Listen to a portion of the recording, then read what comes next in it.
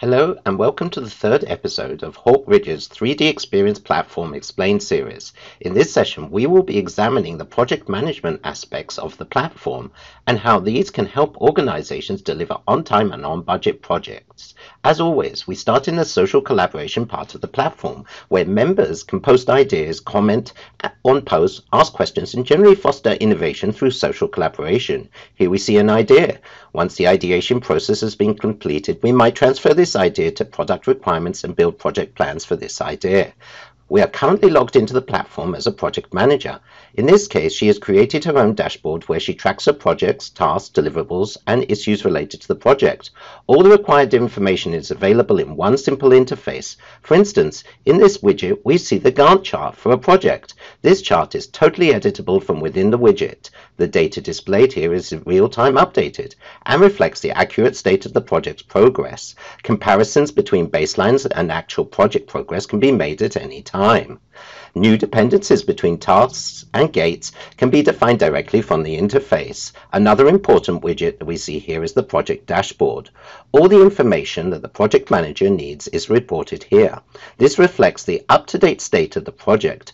There is a direct connection between tasks and the state of deliverables. Deliverables are connected to tasks, and the state of the deliverables affects the completion state of a task. This is a key differentiator from task-based project management tools that are disconnected from the deliverables, such as Microsoft Project or Primavera. We call this deliverables-based project management. As we see here, budget, resources, risks, and issues can be tracked and managed. Looking at the project schedule, we can see that the project plan is split into phases, with gates between each phase. Milestones can be added. Deliverables are associated with the task. As we see here, there is a document deliverable that has been provided and is released. The same Gantt chart that we saw in the widget is also available here. Full editing of the schedule and dependencies is available within this interface. Looking at the phase gate view, we can see that between each of the phases there are certain activities that can happen. These include a checklist of action items, list of required deliverables, decisions, and meetings. All of these are optional. Let's take a look at a different view that are available from the schedule. One of the activities we can do from here is related to resource assignment. Here we can get a view of tasks by clicking the appropriate box. We can easily assign a resource to a task. Obviously, we have the ability to create resource pools and assign users based upon skill set, availability, and department. Another view is the allocation view. In most cases, we don't want to assign a user 100% of their time to a task. Here we can define the amount of time that will be required for them to complete the task. Coming back to the project manager's dashboard, we can immediately see the task she just assigned herself is available in her collaborative task pane. From here, all users can manage state of their ongoing tasks. Tasks included here can be the project tasks or ad hoc tasks that have no relation to a project. Here she is adding an additional reference document to the task. All interactions with the task can be done through simple drag and drop. As we see here, the state of the task is updated and a new document deliverable has been added to the task.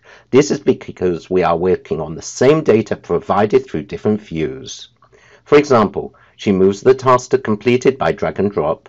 Returning to the schedule, refreshing it, we can see the updated state of the task. Also note that the task is 100% complete. Obviously, these updates are instantly shown on all dashboards related to the project, thereby giving the project manager a very clear view on the state and health of the project. Looking back at the dashboard and the Gantt chart widget, we see that this is also updated. In this case, the data is pushed to the widget every time there's an update to the project. Now let's look at a short scenario of creating a new project from the compass. I jump straight into the project management application. Here we see several projects that the project manager is responsible for. Clicking on programs, we see that two of those projects are associated with the program. The product's power view gives us an accurate view of the product development effort as a whole. Let's take a quick look at a project template. A template really encapsulates our corporate IP, best practices, and process. It can be updated and refined over time and can be used again and again, promoting continuity and standard practice. Now we'll create a project from an existing template. We select the template and define some of the attributes of the project. Templates come with a concept called questions. These allow us to build a template that has every possible configuration of phases and tasks, and then filter out the ones we don't require in our project plan based upon the answers to the questions. There is a lot of other standard information that can be used to complete the project plan, such as resource templates, financial information, different calendars that define working hours and days off. Clicking OK, the new project is created and we are taken to the project dashboard. If we now take a look at the schedule, we can see here that based off the answers to the questions, the requirements gathering phase was excluded from our new project. The tasks, dependencies and timings are defined, and the project starts from today. All this can be updated as needed. Let's take a look at some resources. Resources for the project have been imported from our resource template. However, we can add resources as needed, we can define their role in the project, and even manage their time and assignments. Timesheets can be filled in automatically based off task assignments, as we see here.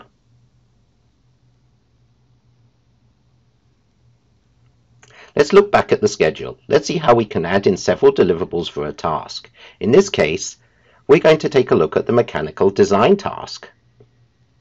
Clicking on the deliverables option, we can search for an existing design to add to the task.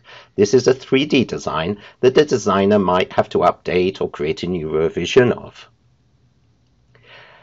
We can add as many deliverables to the task as we need. For instance, here I'm going to define a new document. In this case, I'm going to make this a placeholder for the assignee to upload an actual file to when the file is ready.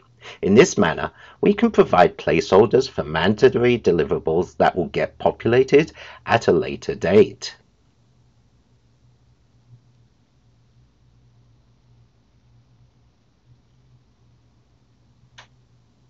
We now have two deliverables associated with our task. After a quick refresh, we can see this in the schedule as well.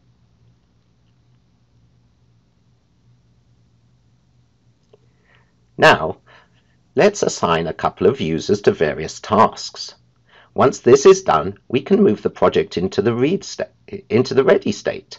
The users assigned to the task will be notified by email that they have pending tasks as those tasks become ready for execution. Coming back to the project manager's dashboard, we can refresh and now see the new project is available on the dashboard.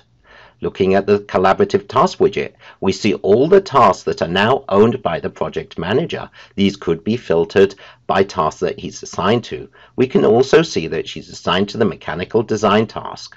Looking at the task, we see the deliverables are available in this view. The task is moved into the in-work state and its progress is updated. Now, the project manager is going to add in a new reference document. This could be done with type ahead or drag and drop, as we see here. Looking at the schedule, we can instantly see that the updated state is reflected here as well. Now we'll update one of the deliverables, the requirement document. We can see here that it is a document object with no files attached yet. We can select one or more files to add to the object. Here we add in one document. Looking at the life cycle of the document, we see that it's in the in-work state. We promote to frozen. However, before we can release the document, we see that a signature is required. This is achieved through a simple route that is added to the life cycle of this document. We sign off and the document is promoted to the release state. Coming back to our schedule, we can see that the updated state of the document. Now we'll manually move the task to the complete state through our collaborative task interface. We can check on the state of any deliverable directly from this interface. We move the task to completed through simple drag and drop. The schedule is updated appropriately. With the option to automatically complete a task based upon the state of the deliverables, as well as have the task progress updated automatically, we realize that the project manager no longer has to deal with chasing deliverables and asking people to complete their task. Instead, she can focus on reporting the accurate state of the project to all stakeholders, keeping it on time and on budget. This completes the third episode of Hawk Ridge's 3D Experience Platform Explained series. Today, we have taken a high-level look at project management on the platform, including understanding deliverables-based project management and invisible governance.